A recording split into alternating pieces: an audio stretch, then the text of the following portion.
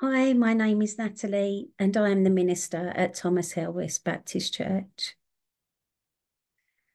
When thinking about giving up superiority, the way that we humans are constantly measuring ourselves and comparing ourselves to one another springs to mind. And as Christians, we would say that in the world, people are always measuring themselves by external things, as if these things never happen in church. But is that really true? Are we so different from the disciples who sat around the table with Jesus at the Last Supper and argued amongst themselves about who was the greatest? I've worked in many soup kitchens over the years, and I've seen attitudes of, we are the ones blessing you, and you need to be grateful and behave. And there have been times when distinctions are made between those who deserve the help and those who don't, maybe because they're struggling with an addiction, or maybe because their mental health is difficult, which makes their behaviour hard to handle sometimes. Now, all of these attitudes speak of a sense of superiority. So, what is it for us? Is it high numbers in church? Is it leading a particularly slick and blessed worship set? Maybe it's feeling as though we have all the answers. Maybe it's feeling right, as though we are right in our beliefs, or we are right in our theology, that makes us feel a sense of superiority. Now, if anyone had the right to feel superior, it was Jesus, and yet he did not treat people this way.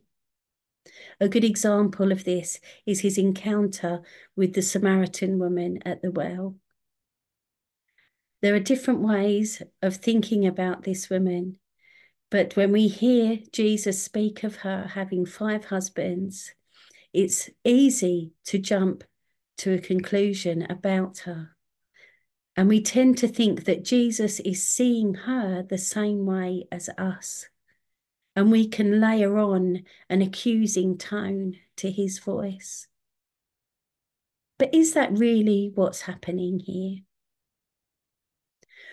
How she walks away at the end, wanting to tell people about who she's met and what he said, speaks of the fact that this was an encouraging and a life-giving conversation. How different would that have been if he had asserted his superiority over her? What he did was speak to her as a person with dignity and respect, as one who is a child of God, who bears the image of God, and of one of who is invited into the life-giving ways that he has to offer.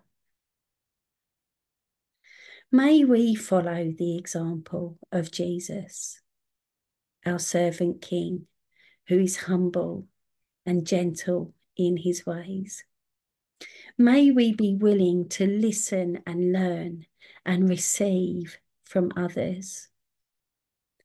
May we give up seeking superiority and instead offer all those who are forgotten and rejected an encounter with people who can love them, with a God who loves them as they are and wants to invite them in to his life-giving ways. May we be those people. Amen.